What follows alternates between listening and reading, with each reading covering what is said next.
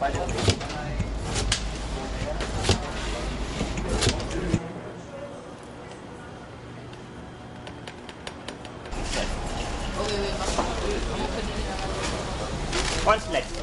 traditional pizzeria, you would see probably about a good 300 to 400, maybe even 500 square feet worth of preparation room. This is currently about 125 feet.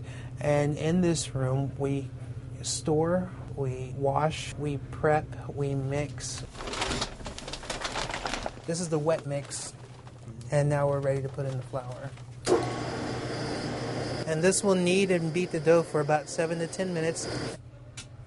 Right now, this is making about anywhere from 55 to 60 pies.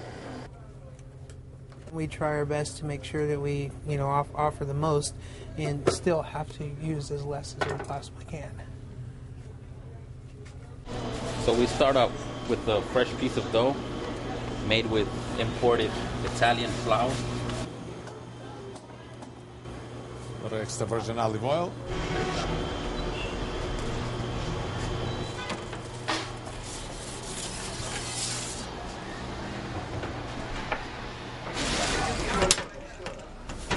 We're not really charging the tax. We're actually charging 92 cents plus tax. So it still comes out to $1. It costs roughly around 60 to 65 cents to make a slice of pizza. We count on our volume. We're gonna first put the creme fraiche. Now we're gonna put some chives split on 4. We're gonna go ahead with the caviar. Each little slice has caviar. Caviar is about, I would say, $7.50, but then we have a lobster, which is expensive also, lobster tail, creme fraiche, egg, salmon roe, and wasabi. Total cost is about $8.25. Used to be $7.50, but everything is going up. The price of dairy went up quite a while ago. We figured, let's wait it out. Even if we start to lose a little bit of money, no problem. It'll always be $1. I mean, this is our slogan. This is who we are. Recession has been hard hit on everybody. I have 6 restaurants in the city, and my sales are down between 10 and 18%.